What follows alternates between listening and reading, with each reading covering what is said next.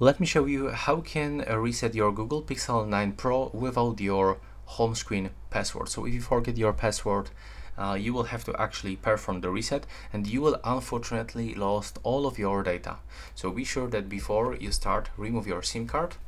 And now you will have to click and hold the power button and the volume up button to get the power off menu.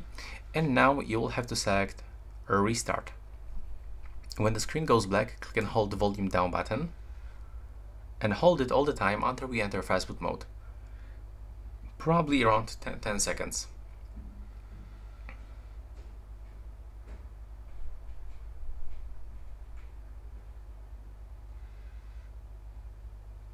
As you can see right now, we are in the fastboot mode. So with the volume buttons, for example, volume up button, we have to get right here the recovery mode. Now click on the power button to confirm and enter for the recovery mode. After a few moments, we'll get the Google logo, and after that, we'll get the no comment Android logo screen. So now click on the power button and click on the volume up button, like that. Now release, and as you can see, we are in the recovery mode, so we have to navigate with the volume buttons one more time. We have to select the wipe data factory reset, click on the power button.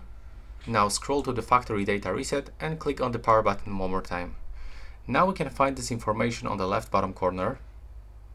As you can see, it is finished, the data wipe complete, and now we have to select reboot system now and click on the power button. And now we just have to wait until our phone will be turned on.